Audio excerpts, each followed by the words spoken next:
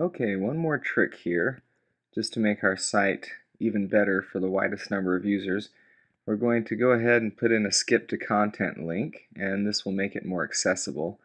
And this will also show the fragment identifiers part of the chapter. So let's go to our HTML. And what I've done in this example is I've added one more thing to our header. I've put this anchor up here in the top.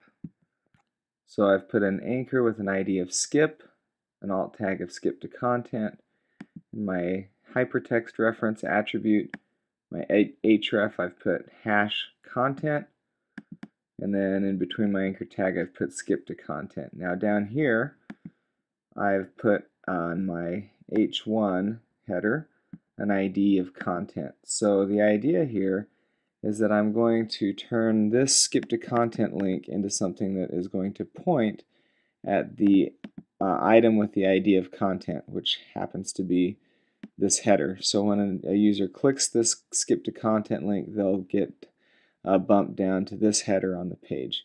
And that'll take somebody who's on a screen reader, for example, and skip them over our navigation and let them go straight to the content itself. So let's look at the CSS that we've done to set that up. So now here on the CSS I've put in some styles. So I'm styling the anchor tag with an ID of skip. So that was, you'll remember what we had here. Here's our anchor tag, an ID of skip. And I'm setting it, this is kind of interesting here. I've given it an absolute position with a top value of -500 pixels and a width and a height of 1 pixel each. So, and then the overflow is set to hidden. So basically I'm hiding it without actually doing a display none that's going to keep me from being able to tab to it. So, and this is on any time that the anchor tag is just appearing, or it's hovered over, or it's been visited. It's going to just be sitting 500 pixels up above the page and in just a width and a height of 1 pixel each. So it's basically gone from view, that is.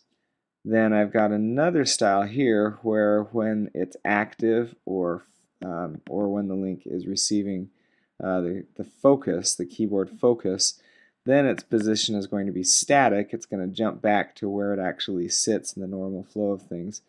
And then the width and the height will be auto, meaning it's going to be just the natural width and the height, the default for what content is contained. So the result is, when we look at our site, initially we don't see any skip to content link, but what I'm going to do now is I'm going to hit the tab key on my keyboard, and there is my skip to content link. So now it's the active link and it has the keyboard focus, and so the style switches and now it comes back down onto the page and has an auto width and height, and it's visible. So now I'm going to hit the enter key, and here we get jumped down to our heading 1, today's article, and we've just effectively created a skip to content link that skips over all of our navigation and sends the user, who might be on a screen reader or something, straight to the content itself.